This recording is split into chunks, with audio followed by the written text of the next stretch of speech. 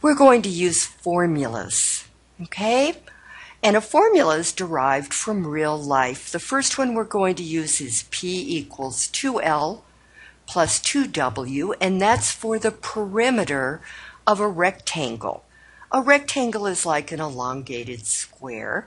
It's got width and it's got length, and perimeter is like a fence. So imagine that you're adding up the sides of your yard to take that figure to Lowe's and buy some fencing.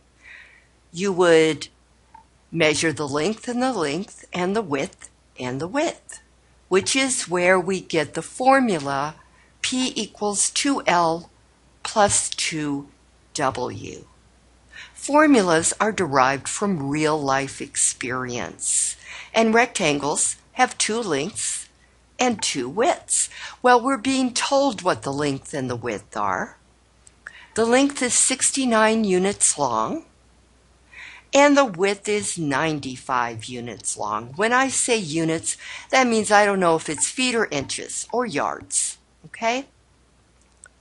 They're just 95 something. So I'll have P equals 2 times 69, which is 138,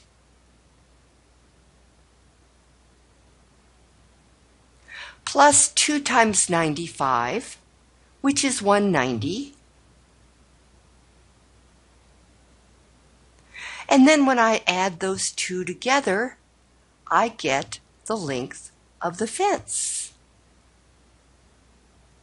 So I can go to Lowe's and say, give me this much fencing, 328 feet or yards. Units for sure.